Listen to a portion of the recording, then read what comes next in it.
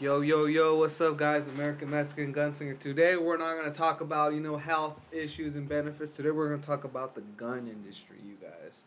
The gun industry. There's going to be a lot of gun industry and companies being like, I'm never sending that fool a weapon. I'm never sending that fool one of our products. I don't care. I'll probably end up buying it anyways. Anyways, you guys. Today, we're going to talk about the gun industry. Look, guys, the gun industry is a big industry. It produces all types of firearms, good, bad, ugly, pretty, nice, rich. All these types of firearms, you guys. And a lot of people cannot afford certain firearms, you know what I'm saying? So it's like Sig Sauer makes their products. Those normal products. You know what I'm saying? The budget line products like the 365. That's like $500. And then you go with the X Macro, which is like almost $1,000. Like, come on, bro. Like, really? Why are you making handguns that cost $1,000? I guess your consumer like baseline is like higher tier people who can afford them. Of course, you got your regular 365. You can't afford a $1,000 one. Buy the $500 one. You know what I'm saying? I know what you guys are doing, bro. I know what you guys are doing. Same thing with AR-15s, like a Daniel Defense, $2,250. Like, who has $2,250 laying around for an AR? When you can build one for the fraction of the cost. That does the same thing. Look, here's the thing. I'm going to make a lot of Second Amendment enthusiasts get mad, but all they go is bang. All they go is boom. Boom, boom, boom, boom. That's all they do. That's all these tools do. They just make loud noise, and that's it. Unless you have a suppressor. Which, don't get me started on suppressors, because they're expensive as hell, too. They're expensive. And guess what? And you have to buy a $200 tax stamp on top of that. And you have to wait for them to be like, okay, you're approved. Come pick it up. Which it shouldn't be a thing, you guys. It shouldn't be a thing, but that's how these companies make their money.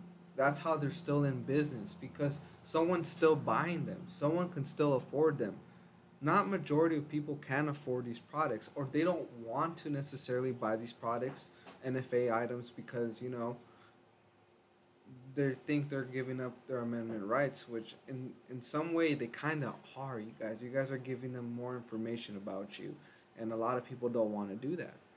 But besides that, a lot of these gun companies make new products, make new guns every single year, you guys.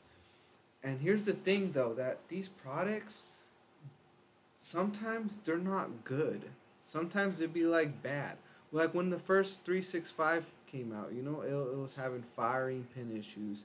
It would drop when they would drop, it would go off. You know what I'm saying? Like, those are major issues that people don't want to talk about, because they're dedicated to this brand. They're dedicated to this product. They don't want to, demonize a company. Like when I demonized Faxon for their barrel that they made that wouldn't chamber properly. I finally did get my refund back, my full refund. They paid for shipping and everything.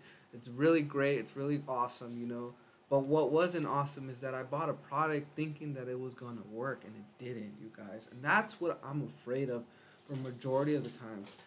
Like, I own an HK USP 45. Hold on a sec.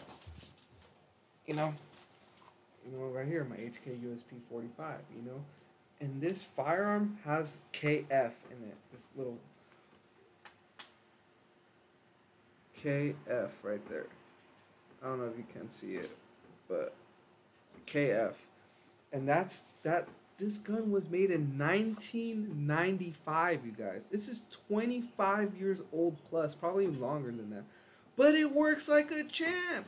And if you guys are wondering, it's not loaded, you guys. It's not loaded. It's not chambered. But you guys, like, this gun is 25 years old, and it works perfectly fine. And guess what? I did not buy it new. I bought it used, guys. I bought it for $450. I didn't buy 1,000. I didn't pay $1,000 for this. I paid $450 for it, you guys, as much as a new Glock costs, and it works way better than a Glock. You know what I'm saying? But yeah, you guys, like, come on. If you guys are gonna buy firearms, buy ones that already work phenomenal. Don't be buying the new things.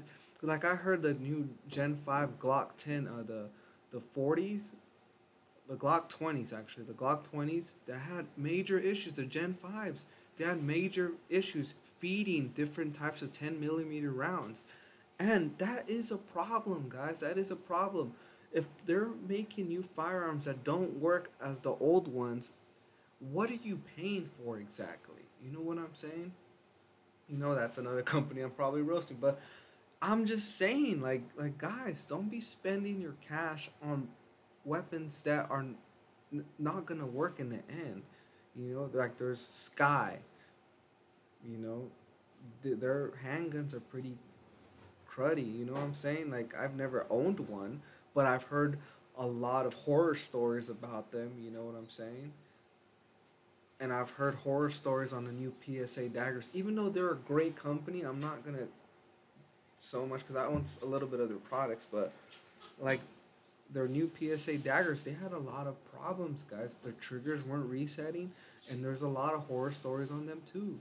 Sig Sauer with their guns going off by themselves supposedly, you know, that is pretty bad, you guys. Like these new tools need to be made properly, and they need to be tested. Like my HK USP was viciously tested, you guys, viciously tested, and I feel like companies should do that.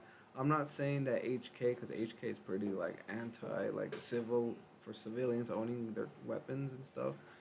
That's why they don't make like the G36 for civilian use, even though they have their SL8s and stuff. They're all neutered guns. But like people need to understand that if there's a new product coming out with a company that you really love, wait. Just wait. Give it a year. Give it a year and be like, okay, cuz some people just buy these weapons like that. Like when the Springfield Hellcat came out, and the first week it was out, I went to go buy it. I saw the Springfield Armory commercial on the Hellcat, and I was like, ooh, I want that. The world's smallest 9mm. I want that. And I went to go get it, and then like a few months later, optic ready, because mine wasn't optic ready. And I'm like, son of a, like I could have waited a little longer and got it optic. I mean, it's a great handgun. It was stupid reliable. I'm not gonna lie. The Hellcats are stupid reliable. I haven't seen anyone talk about malfunctions on that handgun. If yours does, then you probably have bad luck or something, because majority of people have really good expectations and high expectations when it comes to that firearm. But anyways, yeah, I know you guys are gonna say Springfield Armory is anti-gun and all that. Hey, why are they making weapons? You know what I'm saying? But anyways, you guys, like, be careful when you're buying these products, guys. Be careful when they're first coming out. Wait. Let the other monkeys in the science lab do the test runs on it and experiment on them. And then you'll be like, at least I wasn't that dumb monkey who bought that. You know what I'm saying? I'm just putting it out there. Don't be the lab rat, you guys, because majority of these companies do experiment on their customers, and I hate that. I hate the fact that they have to do that in order for them to be like, oh, I gotta fix this, I gotta fix that. Why didn't you guys do that in the first place? If any company out there is willing to send me a product, please do so. I will run that thing to the ground if I have the ammo, because if ammo is expensive and talk is cheap. Grantham. Anyways, you guys, thank you guys for watching. That was my rant. Let me know down in the comments below what you guys think. I'm out. Peace.